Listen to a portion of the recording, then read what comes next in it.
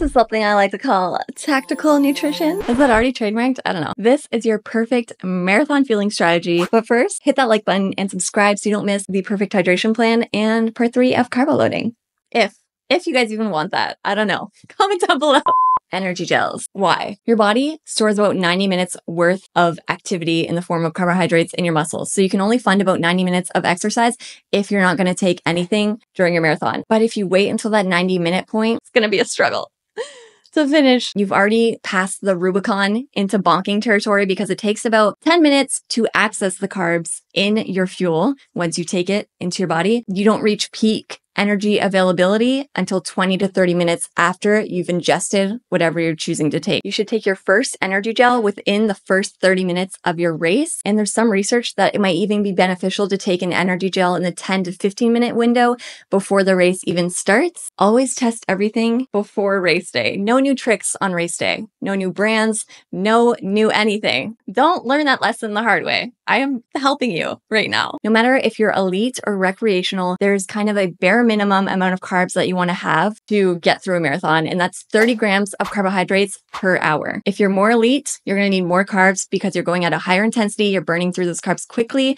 So if you're a faster marathoner, try to aim for 60 grams to 90 grams of carbohydrates per hour. You're going to likely have to train your gut for that because that's a lot of energy gels. It's about 3 energy gels an hour. Taking it with water. Always make sure that you take your energy gels with water to not only better tolerate it, but to absorb the energy faster if you take it with water. To recap, within the first 30 minutes, you're taking your first energy gel. Then you're going to continue taking an energy gel every 30 to 45 minutes, depending on when the stations are, and map it out, practice it, all of that stuff to make sure that you can tolerate this much eating while you're running. Let's talk about caffeine in energy gels. Yes, there can be a benefit if you're going to hit the target that could potentially see a benefit in your body. If that makes sense, you need at least 3 milligrams of caffeine per kilogram of your body weight in total over the course of race day. And make sure again that you test all this. Caffeine is one of those things. Maple syrup, because that's a thing.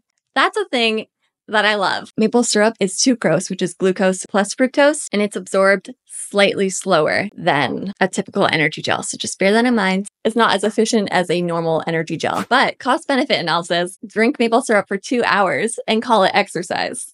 Make sure that your fuel source has electrolytes if you're not taking a sports drink. And also one more thing, if you are implementing the advice that I gave you today and you're finding that it's just not working when it comes to gut upset, you can train your gut to develop more sugar transporters in your gut the more you expose your body to handling that sugar. So if you first start out and you can't take 1.5 to 2 energy gels an hour to hit that 30 grams per hour of carbs, know that you can train your body to get there. Also, if you're dehydrated, if you're not drinking enough water, that also makes you more susceptible to feeling gut upset. So just some things to keep in mind for the best race on marathon race day. That wraps up this video. Subscribe.